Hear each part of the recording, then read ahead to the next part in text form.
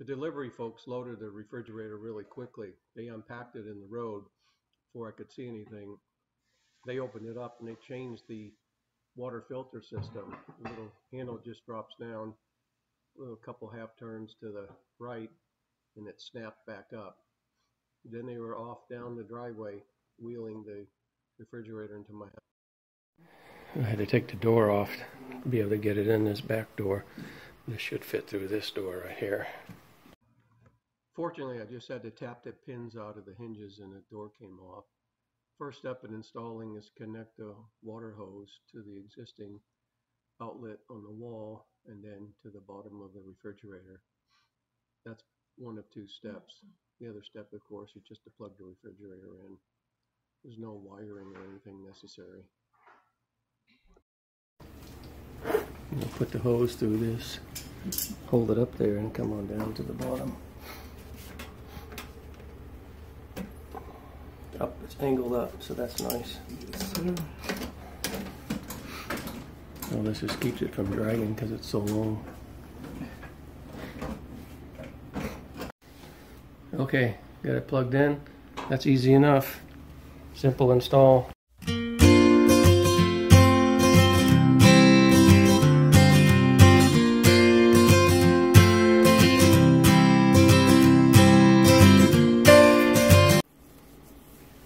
Okay, got it set up. You can see how much the doors open.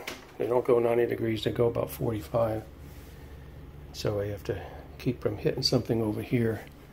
On this side, it's close to the washer and dryer. So what I've done before, and what I'm going to do now, is to pull it off the wall, like on the bottom back there, and I'll lay down either a piece of 2x6 or 2x8, whatever I need in this dimension here to keep it from pushing back against the wall before I lock the levelers down.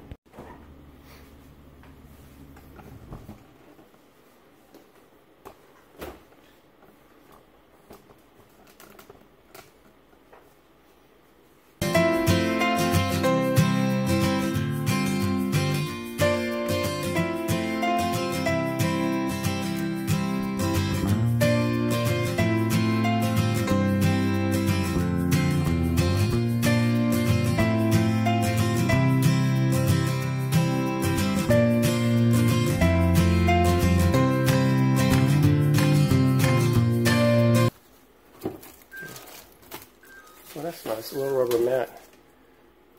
Keep the noise down when the ice hits the tray.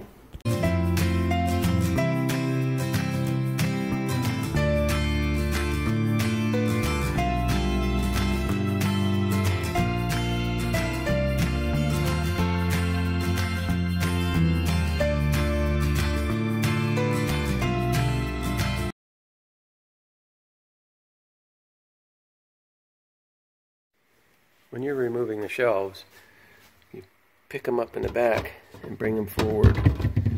But you have to have this door all the way open.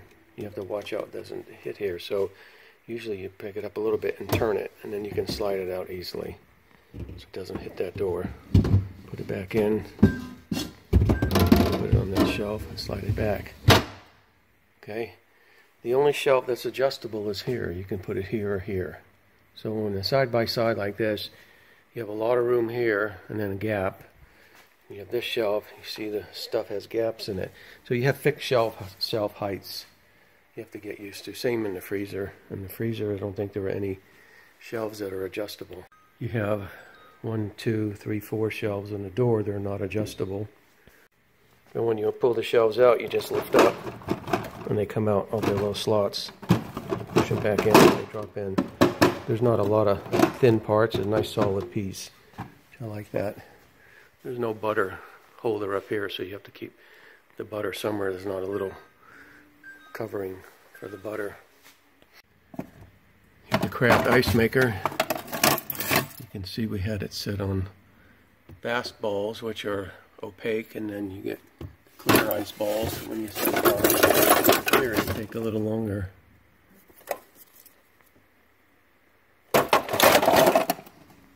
Then you have an indoor system where you can program On the indoor system, touch this. It's on ice cube, crushed ice, water cubes.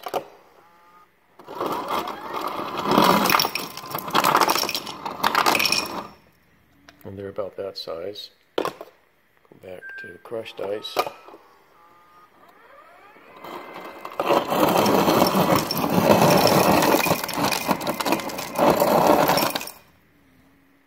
Crushed, and then cold water.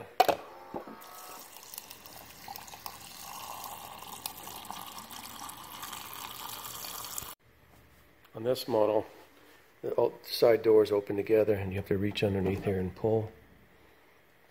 Reach underneath here and pull. And the bottom trays, to open them, you reach to the bottom and pull. So you have to go all the way down and pull here.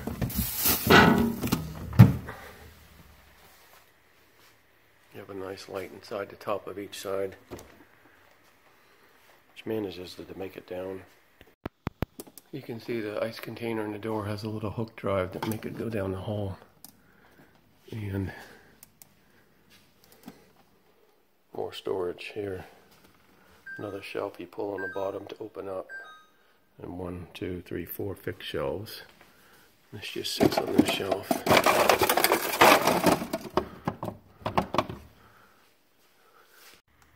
Okay, here's how you get the ice maker out of the freezer. Grab it and lift the bottom out, lift the top out. Lots of ice.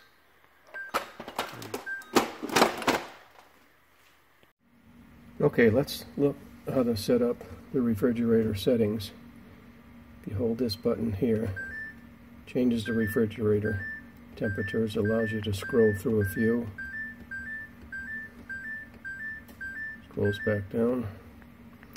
And this light will come on also if it's time to change the filter. I showed you the filter is up there. This is the freezer temperature.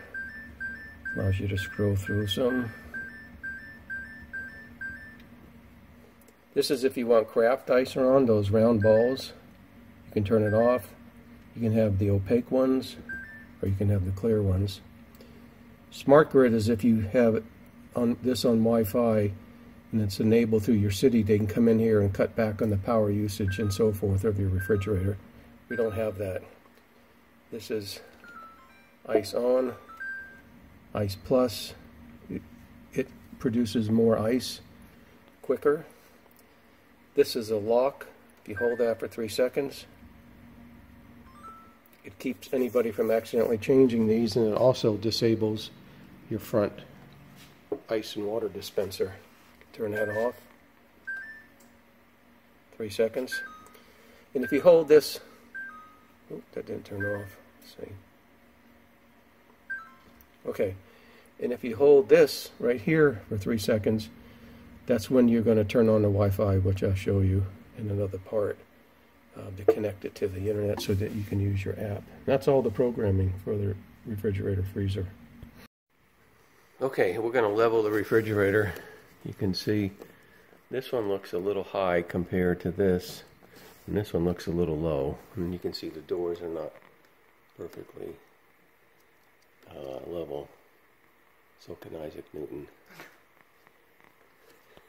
And you have to open the door and get to it this way. Wrong side.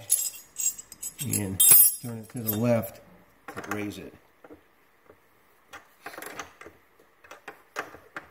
I can feel it gripping on the ground. Let's see how that did. You can see they're level now.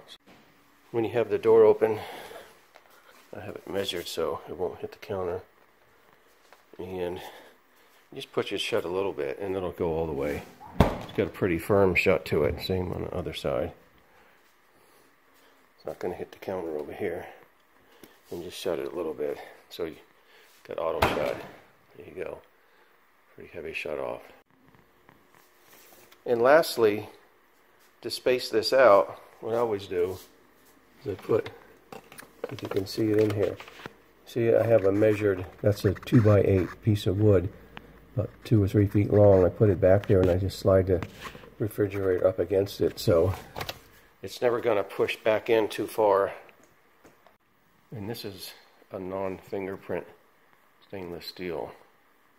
I don't know if it's brushed more, that's why, but you don't see fingerprints showing up. Let's peek through the manual. I have the LHSXS2706 model. LHSXS2706. And it's got a dispenser control, pick from water, crushed ice, and ice. And you push on the back here with your glass and it'll come out. So it's a filtered water and ice dispenser. Filters on the inside. It doesn't have door and door or door and level or InstaView. You can get upgrades for those where you can actually see inside, I suppose. And this is the model I have. It's got LED lamps on the top, temperature sensor inside right here, number 2. It's got automatic ice maker and craft ice maker, and a bunch of door bins and shelves. So you need 2 inches in the back, and it's, my model is here, it's almost 34 inches deep, 33 7/16, almost 36 inches wide, 35 7/8, and to the top, including the hinges, is 70.5 inches. So it's pretty big refrigerator freezer. And if you want the doors open 90 degrees, you need 51 inches. So you can see. You have to be careful not to hit your counters on the back of those and dent them.